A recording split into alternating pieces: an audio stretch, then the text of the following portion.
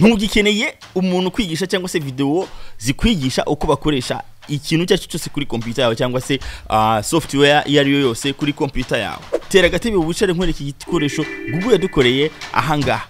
Google AI Studio. Iyi ngiyi uraza kuyikunda ndabizi uraza kunshimira nyuma. Nimara kugoreza amabanga tips utunshobora guhindura cyangwa se utunshobora gukora kugira ngo ubashe kwibyaza umusaruro kuri maximum. ChatGPT nagore yonyine ishobora gukora ibintu biteye ubwoba. Ufite ikindi gikoresho mu ntoki zawe cyangwa se muri computer yawe cyangwa se muri telefone yawe ushobora kubyaza umusaruro n'amafaranga.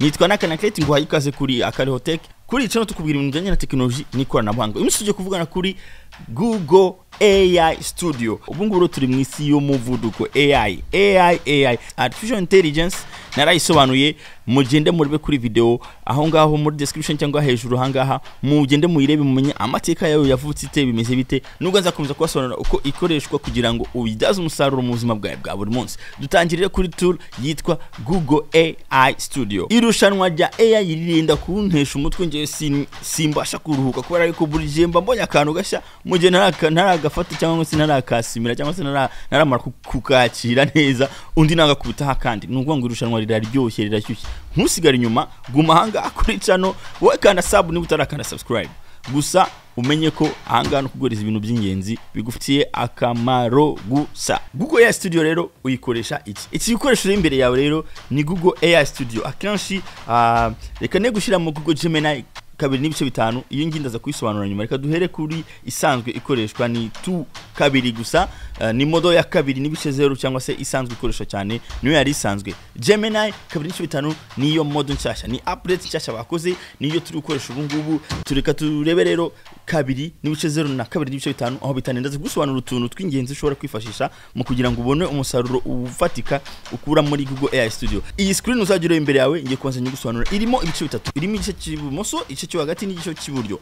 Ibumoso rero ahangaha niho hari tools cyangwa se ibyo ushobora kwifashisha muri Google AI Studio. Hagati hanga niyo twita workstation cyangwa niho uzajya ukorera ubufindo bwawe cyangwa se AI yawe niyo izajya gukorera magic cyangwa se ibintu bisa n'ubufindo AI musanzwe muziko izobereyemo mu bintu bitandukanye. Hanyuma iburyo niho tuzajya dukura settings. Ni settings panel anga niho uzajya uhindurira ibigufasha settings cyangwa se parametres zigufasha guhindura ibintu bitandukanye. Ndaza kubasobanurira ibintu by'ingenzi n'ubyo uzajya ubihindura bitewe n'ibyo ugiye gukora. Neka dutangire. Hanyuma rero igice cya mbere cy'ingenzi ni create prompt. Nicyo hejuru kuri tools dufite hanga ushobora ku creating a prompt. Muri prompt urabona ko nta kintu na kimwe urandika baguhereza bakubaza ngo nise ushaka kubaka iki. Angaha ushobora kureba ushobora gukora email ushobora gukora ibintu bitandukanye. Hanyuma reka nkwibire akabanga mbere yuko uganira na AI iyo yose harimo izifite ubushobozi bwo kuba wazibwira uburiwe cyangwa se wazibwira cyangwa se wazihereza instructions yuko zikorana nawe cyangwa se uko muri bubashe kujyana. Ahangaha aka kantu ko hejuru mubona ahangaha harimo umwanya uvuga ngo system instruction. Ahangaha niho wibwirira iyi modo niho wibwirira iyi robot cyangwa se niho wibwirira iyi AI ukayibwira uko ushaka kwizajya kuvugisha. Mbere yuko kigira ikintu cyari cyo cyose ikora yaba kugusubiza yaba kugira ikintu cyose ukanze kuri run cyangwa se ukanze kuri enter cyangwa se wohereje request cyangwa prompt yawe ikintu ikora cya mbere no kubanza gasoma ibintu wanditse ahangaha. Buri gihe uko wohereje igomba kubanza gasoma hari. Niba uyibwiye ngo I am tuvuga ndumusaza mfite imyaka with imyaka reka tuvuge ko ari mfite imyaka 60 ndashaka gusobanura nk'umwana. Explain as if I am a 5 years old. Okay, I'm a 5 years old kid. Ibi ngibi ni ukubanza kuyibwira mbere yuko ugira ikintu ibikora mbere ko unyibaza ikintu cyari cyose kagisubiza izajya banze some biriya bintu ibone kujya gusubiza. Nubango ako kantu mukandika ahantu na agatipu mbahaye ko kujya mujya mukoresha AI ikabasha gukorana namwe nkamwe nyine. Niba uzi yuko utigeze ubona mahirwe yo kuba wajya mu ishuri ukaba udafite wenda ubwenge buhambaye muri ibi bintu genda uyibwire hari. Ariko ufite akongereza ka bien sûr birumvikana agafaransa ka gakeya genda uyibwire hari ngo nyaboneka ntunkomplike ikintu cyambere mwacyumvise ibumoso hariya ugiye kuganira ni hera hejuru create a prompt ni ukuganira na AI cyangwa se kuyohereza ikibazo mu magambo yanditse hanyuma ikagusubiza. Hanyuma rero muri notes ya kuri modo hano iburyo maze kubona handitse ngo Gemini 2.0 flash. Iriya ni nziza mu gihe mushaka kuganira. Hanyuma iyikurikira irabona ko yanditseho ngo ni experimental, baracyari mu ngerageza rya ariko ikora image generation. Iyi ngiyi ushaka gukora ibintu birimo amashusho ujye uyikandaho hariya hanyuma uzajya guhereza ibintu birimo amashusho. Ako ngako ni agace ko kuganira nkuko ChatGPT uganira nayo. Hanyuma rero ngiye kugukwereka ahantu hateye ubwoba ngiye nicyo makoresha. Antuka ni salute kuri team ya Google DeepMind cyangwa se Google yakwashije gukora iyi AI studio yabo. Reka nze nkwereke stream real time ni ukuvugana na Gemini. Gemini niyo AI model ya Google. Murabizi ko Meta ifite AI yayo, OpenAI ifite ChatGPT, hari za Anthropic zifite Claude, Sonnet 3.5 bageze.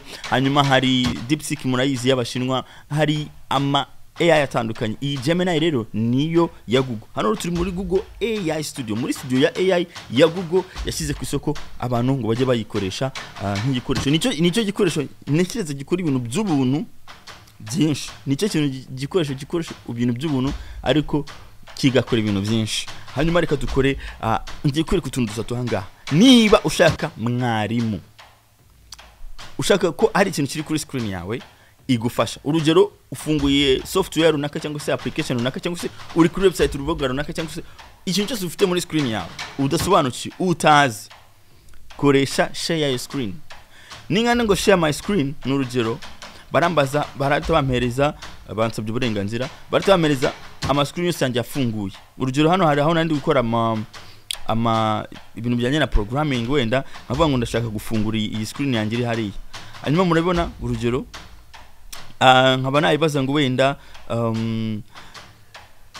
can you hano iri kunyumva hano mubona yatangiye gustreaming live. Can you kanje nyihereza uburenganzira bwo ku allow this time, allow while visiting, allow this time. Reka nyarowing nyihereza uburenganzira bwo kujya kuri microphone yanjye. Hey Gemini, can you explain me what you see on the screen? Ubwo ni ya screen yanjye y'amakode irimo hari inyuma. I see a code editor, specifically versus code, with the file booking.jsx open. The code includes a function called send email, as well as other functions, like handle close dialog. There's a file explorer on the left and a terminal at the bottom. Yes. Is there anything... Okay, nice mu ijambo hiteceka yari kumbwira ngo ndikubona amakode, insonura amakode yanjye byari ariko ntago byo nyine ushobora gukora niyo waburi gukoresha software yari yose.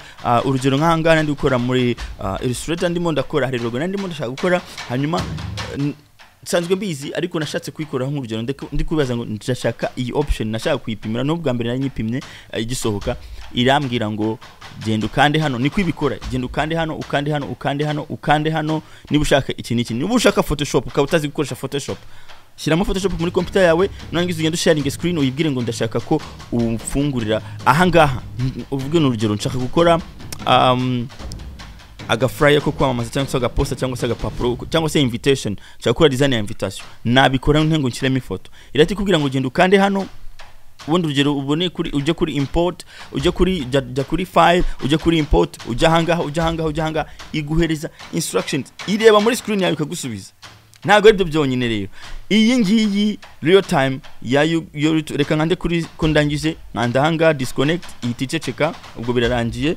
Reka sorry, reka nkoresha option ya kabiri ni show Gemini.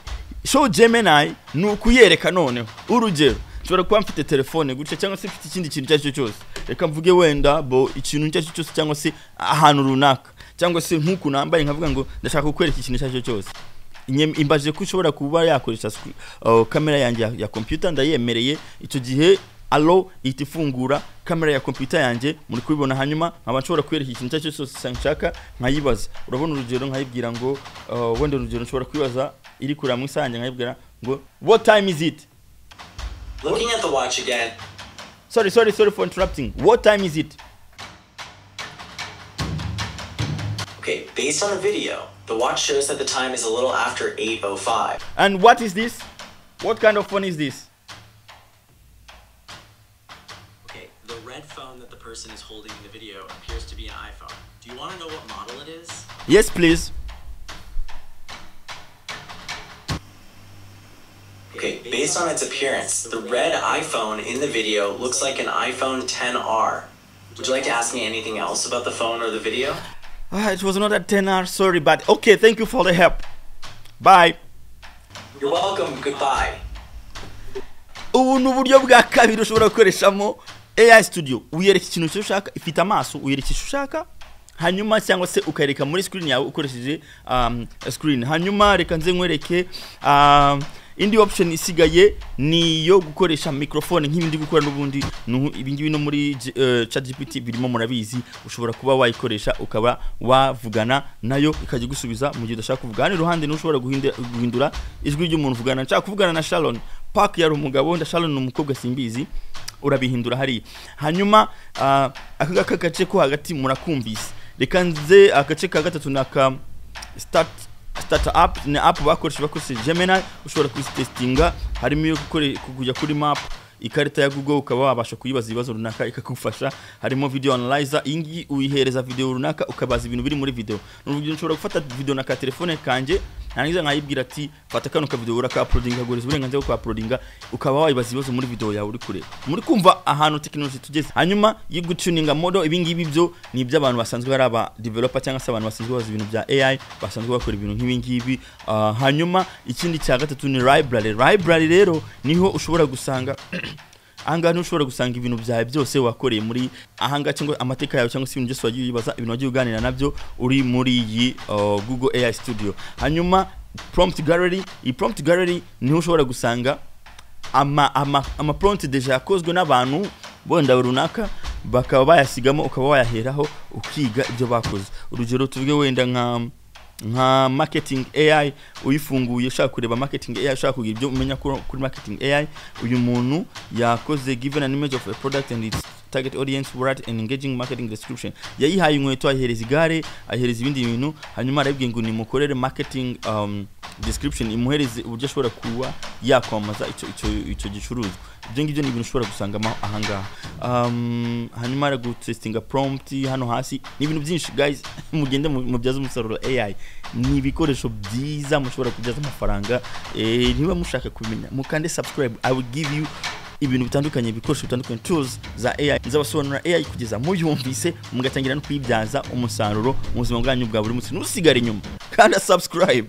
Ibyo ngibyo rero ibyo nizere ko baje kubimenya, nibyo byibanze. Hanyuma reka nze mbereke izo settings ukeneye kumenya kugira ngo ubashe gukoresha neza Gemini 2.5. Iyo ni model cyashya, ni ingi ni cyashya, ntabwo iramara n'icyumweru, ariko ifite utuntu twiza cyane tuzabafasha bitewe nibyo muzaba mushaka gukoresha artificial intelligence. Reka manze ni selection ahangaha kuri iburyo, ushaka gukoresha image generation ukoreshe 2, ariko experimental yingi yanditseho ngo hot, nuvuga ngo ni gukoreshwa cyane, icyo bishatse kuvuga ni igezweho ku isoko. Hanyuma 2.5 hejuru pro experimental, nimwe mufite pro y'ubuntu, azindi zose barazicuza murabizi. ChatGPT 4.5 biri ngo biri kwishyurwa, ibintu byose bigiza biri kwishyurwa, uretse muri Google AI Studio batari babishyuza gusa, ariko ubu ngubu mwagombye kuba murimo kwishyura. Ariko naho bagurisha bita token ni amagambo tugomba kurenza, baraguriza amagambo miliyoni n'ibindi. Ibingibi ntago ntabasobanura n'ijambo ku ijambo, cyetse ngiye mu bintu byinshi, ariko ibyo tubyorere. None ngiye kukwereka utuntu ugomba kujya uhindura mbere yuko utangira kuganira na Gemini, bitewe n'ibyo ugiye gukora cyangwa se n'intego yawe. Hari settings ebyiri hano ngiye kukwigishaho, imwe yitwa temperature n'indi yitwa top P. Top P ni probability. Bitandukaniye he? Iyi bita temperature niyo gufata amagambo runaka, kuko ifite amagambo menshi ikoresha ijyo gusubiza. Noneho iyo temperature ni ukumenya niba yafata ijambo risanzwe rikoreshwa cyangwa se yafata ijambo ridasanzwe rikoreshwa. Iyo imanuye uribwira ko ifata amagambo ari precise yumvikana cyane abantu basanzwe bakoresha.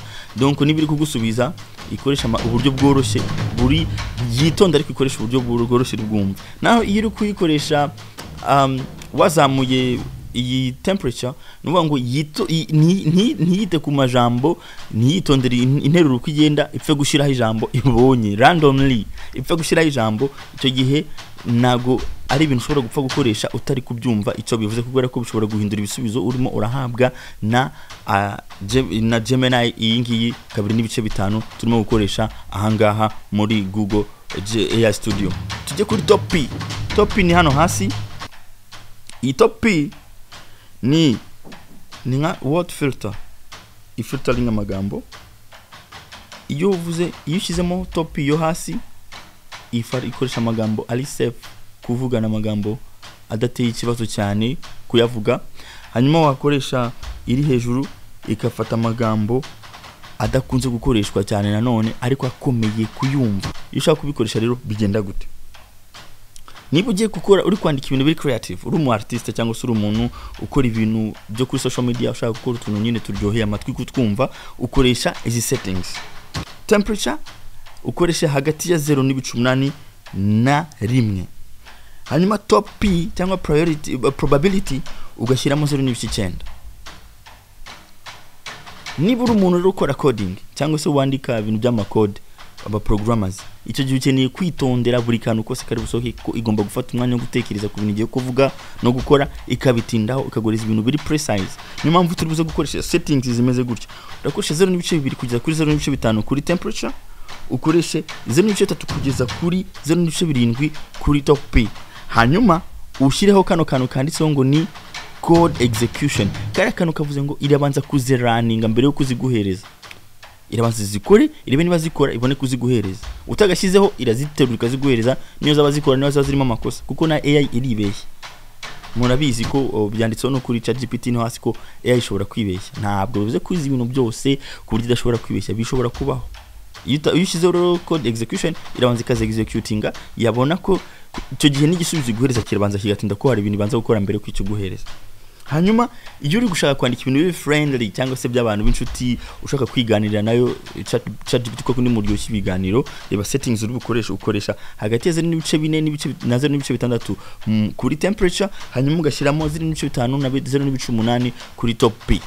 Ako kantu mukumva mukita mwebwe mukunda kuganira abantu mushaka kuyikoresha nko mukoresha ChatGPT, izi settings nimuzazibariwe n'umujya gukoresha Gemini 2.5. Accurate info, ushaka makuru no uri gukora research ukwandika ibitabo cyangwa se gukora ibintu bitandukanye bisaba ubwenge, uzakoresha izi settings kuko ibanza gutekereza, ibanza gufata umwanya ikabanza kubikomplika ku buryo umuntu uza kusoma akavuga ati ibintu biri mu ubwenge. Icyo gihe uzakoreshe 0.5 kuri temperature na 0.7 kuri top probability cyangwa se P cyangwa top P. Nizere ko mukumvise utundi tuntu ntasobanuye hangaha. Hari akantu kanditseho ngo kuri tools muri settings kanditseho ngo structured output, ni nk'igihe uri kwibaza ibintu ushaka ko iguhereza ibintu biri ku murongo. Urugero reka nkashyire on urebe, reka twediting urebe ukuntu bemeze. Ngo ushobora kuyibaza nk'abantu bakora ibintu by'ama data cyangwa se amakode cyangwa se bitewe n'ibyo uri kuvugana nayo, ushobora kuyibihereza uburyo buzo kugusubizamo ibintu byanjye zo kubiba bipanze gutya, uze kubishyira muri izi ngizi nizo bita JSON. Abantu bakora ibintu bya programming baraza kubyumva. Izi JSON rero ushobora kumenya ngo ahangaho ubanze iki ahakurikize iki mu byo n'urunsubize ubupange gutyo. Icyo gihe uri kuyereza structure y'ibintu bivuze uburyo buze kugendera igusubiza ariko ukabwandika. Hanyuma ikindi ni kuri function calling. Ibi nabyo ni by'abantu bakora programmation cyangwa se bakoresha APIs. Ushaka kugira kohereza, reka nkore kuri edit urebe, ushaka kugira icyo wohereza kuri API runaka, mukayibwira tugenda ukoresha ibi bintu description ugashyiramo app igiye gukoresha n'ibindi. Ibyo ngibyo ntago nekiza ko abantu basanzwe babikeneye, ariko abandi bantu bafite uburyo babikoreshamo bashobora kubikenera. Hanyuma n'ingi grounding with Google search. Ibintu uri bumbwire ntuze kurebera kuri modo gusa, uze gukoresha na Google search. Ntago iyo utabishyizeho ntago ujya kuri internet, mu byumve neza. Uretse ChatGPT ishobora kujya kuri internet akenshi, izindi ariko nayo ishobora kuyibuza. Ubundi nzabibasobanurira uko bigiye bitandukanye. Buri modo cyane izi LLMs zibaganira nazo, hari uburyo uhindura settings ikamenya niba ujya kuri internet cyangwa utari bujye kuri internet. Nizere ko hari icyo mbasigiye, nizere ko mugiye kubyaza umusaruro Gemini 2.5 ndetse na Google AI Studio. Niba utarakanda subscribe. Nitwa Nakana Clayton, nabasobanurira ibijyanye n'ikoranabuhanga na technology, nkabigisha uburyo muri byaza umusaruro n'uburyo mwirinda ngo ritabashyira mu bihombo. Bye.